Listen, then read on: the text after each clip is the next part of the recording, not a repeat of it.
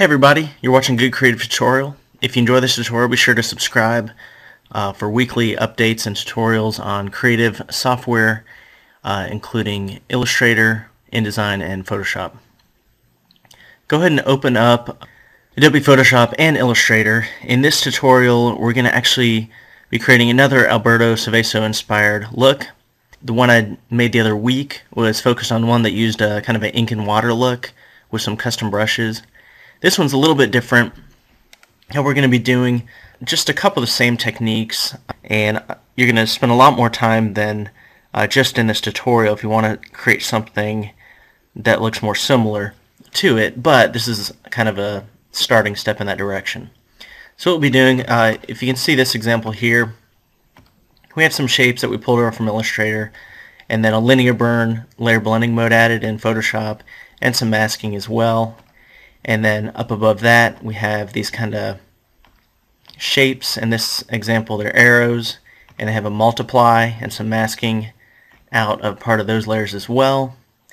And there's also a couple areas where I selected and duplicated certain areas and then added a layer style like a drop shadow, sometimes an inner glow or inner shadow or an outer glow, just depending. And some more shapes, you can see that right there, and some more shapes right there. And finally, another thing that you often see is kind of this, if you can see up here, kind of this inner shadow with some skin there, and then some shapes kind of inside there is kind of a common effect in some of the examples that you can see. So for example here, you can see this inner shadow, almost like you can see inside skin a little bit, and then we add some shapes and it has that nice shadow. You can see the shapes look like they're inside there, and then we add some strips of white, solid white with the black border there on top of that. Alright, so a couple techniques we'll be doing to create kind of a similar look that's inspired by Alberto Seveso.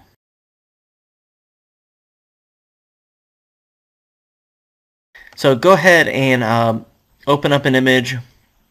Have this image right here, preferably something with, portrait of someone. A lot of his have a black background. You can cut that out and change to black if you want. This example, I'm just going to show you some of the different techniques to create the artistic effect. I'm offering this support file just for free download if you want to use these shapes, but you can create your own, and I'll show you how. So when you're in Illustrator, what you want to do is just use the pen tool and just click and drag. Then you want to reset that angle, and maybe something like this, and reset the angle again. You just want to create whatever shapes you want to create there. In this example, we're creating some arrows like so, and I have a white fill black border. For the ones over there, what I did, I just create, let's say, kind of a shape like this, and you can use, when it's selected, you can use this twirl tool if you want. If you click and hold on to the width tool, go down to the twirl tool. You can double click on it and change the settings if you want to twirl different ways, but something like that. So that's how I created these over here. And then finally, and notice that they overlap each other, the arrows. Finally go over here, and just with the pen tool just create some shapes that aren't perfectly aligned with each other, just kind of more haphazard. I did this kind of complementary color scheme, and then just some white fill ones with a black border. So what we'll do is, if you see over this an example, we can add some of those arrows first. So over in Illustrator, say, click and drag around, say this one, just go to edit copy, or control command C to copy, and we can go to Photoshop. I like to work on a duplicated layer, so press control or command J, and that'll duplicate the layer first. Then let's just edit paste, or control or command V. A lot of people like to keep it as a smart object, because then you can change the original and it'll be reflected in the illustration in here. If you paste it as pixels, then if you make it larger than your original placement, it's going to pixelate. But for this example, I'm not worried about that because we're not going to make it larger than when we first bring it in. So I'm going to place as pixels, Control dash to zoom out, and it's quite large at the beginning. And you can click and drag the corner and hold shift to maintain proportion if you want to resize it. Alright. And what you want to do, I'm just going to press enter, and it will place it there. You can rotate it, choose the move tool, make sure show transform controls is selected, and you can hover off the corner there and just decide what kind of angle we want this to be at. Alright, so you can kind of experiment, move it around like so. So, I'm just going to do something like this. Alright, press enter. And what we need to do is actually mask out part of it. Alright, so go ahead and with this area selected, this layer, click the add layer mask at the bottom of the layers palette down here, and then choose a black brush, soft edge, or hard edge if you want the hard edge right there. But either way, make sure this white box is selected, the mask, and you can do a soft edge there, but again we're going to need a nice hard edge on the edge there, so you can use a hard edge brush like that. You could make a selection, take a little bit more time, but alright. And over here, just take that out there, and right here, something like that. Alright, so that's the first step. We have that on top there, and we want to just adjust. I mean, you could leave it like that, but you can also adjust anything from the opacity, or I'm going to keep the opacity 100% though. I'm just going to change the layer blending mode to multiply. Alright, then if you can see in our other example, we have more over there. You just repeat the same thing, just go back to Illustrator, draw some other shapes out. In this example, I'll use these arrows, edit copy, and then in here, edit paste, zoom out here, and we'll just resize it with the move tool, and something like this, and rotate it.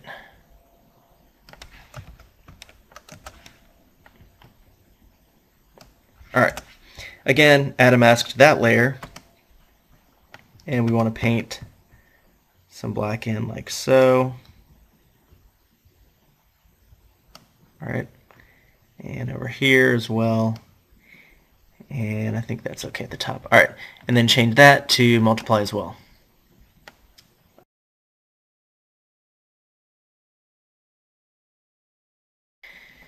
Another method of kind of copying this look is selecting parts of the image and then duplicating it, the selected area, onto a new layer in different shapes.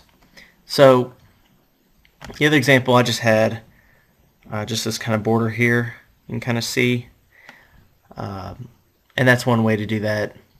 You can also just select an area and do an inner shadow, or here we did a drop shadow, and it looks like, you know, the patterns are running in there in our arm. So how do you do that? Well, if you go over here and make sure your photo layer is selected, and just click, I have the polygonal lasso tool, click often. You can also do other selections like shapes, marquee selection tool, ellipse. You can also use the pen tool to make a selection, but for this I'm just going to do a simple selection like that. Alright, so I just selected that area, and I'm going to press Control J, and what that does, this is just its own layer, what was selected. I just held down Alt or Option and clicked the eye icon, and it'll make everything but that layer visible, or actually just make that layer visible, but then we can click again, every layer will be visible. So the trick there is, once we have that on its own layer, go to Layer, Layer Style, and we'll do Drop Shadow. And you can move it to the side if you want to set it to normal, and experiment with the angle, see what you think. And the distance, of course, you want it to be kind of subtle a little bit, but and then size, something like that. I have it 6, 0, and 5, 137 angle, opacity 75%. I'll click OK. Click back on this layer 1. I'm going to do another selection on this side. Alright. And I'm going to go all the way over here.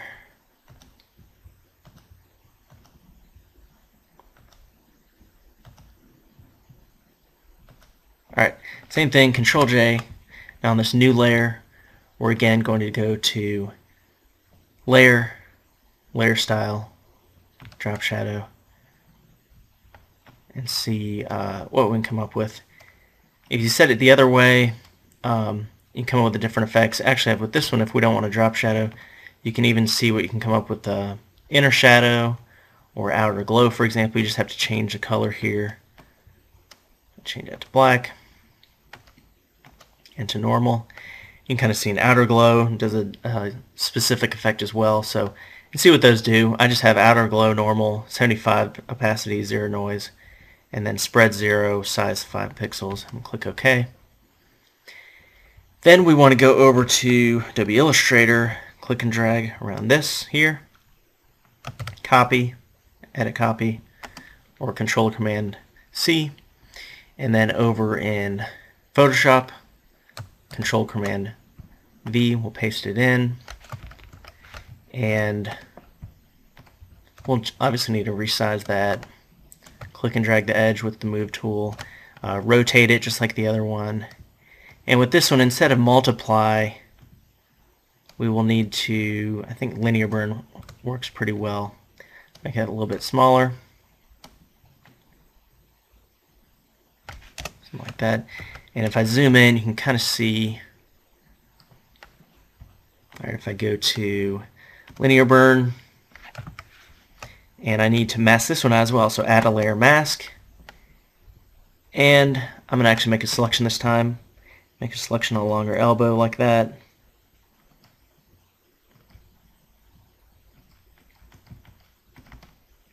And you can brush in black if you want. We could also fill it, but I'm just going to brush in black. Alright. So that's that step. Alright, and I won't go through the rest as far as adding this and that. You just do the same thing. You just mask out, paste them in, and then mask out certain areas of it. Alright.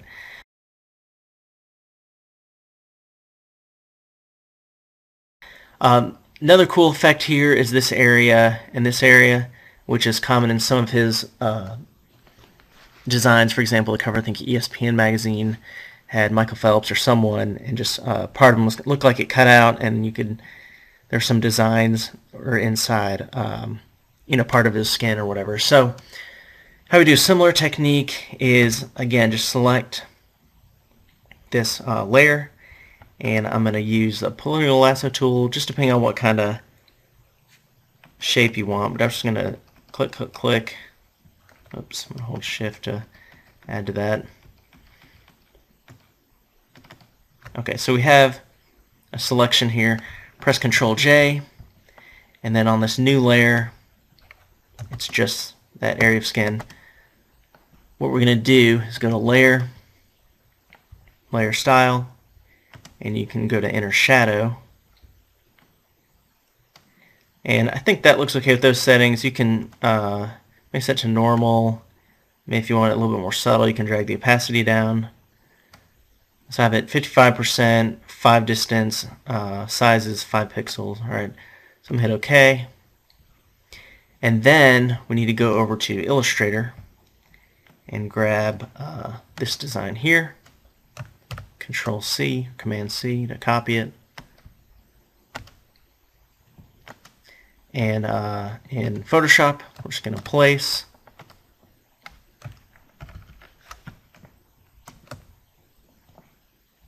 and just resize this with the Move tool again. Going to rotate it. I'm going to zoom in here. And just Command or Control plus and minus. We can zoom in and zoom out. I'll put something like that. Alright, Obviously we want to erase everything but that area. So how do we do that? Well, what you can do is hold down Control Command and click that layer that has just the skin area. And what that'll do is a selection of all the pixels on that layer.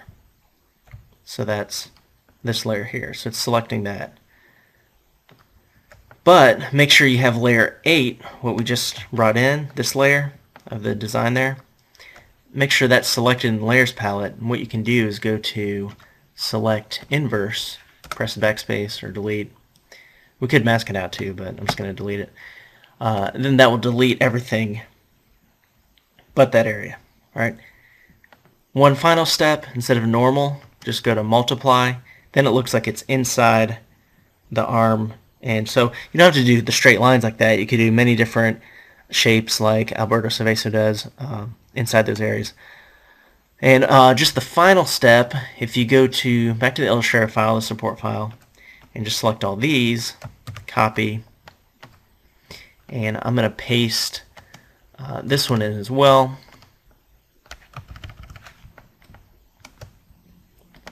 And resize it, rotate it, make it a little bit smaller here. Let's see, maybe a little bit larger. So you can still see the color underneath. Hit OK, and repeat that same step. Control or Command, click that skin layer, and then make sure that new layer selected. Just go to select, inverse, and then backspace or delete, and we'll delete that area. Alright, so that's the basics, just adding some shapes from Illustrator either right onto the skin or within this kind of inner drop shadow area, and then adding new layers with selected areas of skin, and just Control Command J for whatever selected will put that on a new layer, and then you could add layer masks, or actually just add layer effects to that. Alright, so different layer styles like drop shadow, inner shadow, maybe outer glow and inner glow, things like that will allow you to create that similar look using Photoshop and Illustrator together. So that's our example we did here, and this one is just a couple more designs added in using the same techniques. Thanks.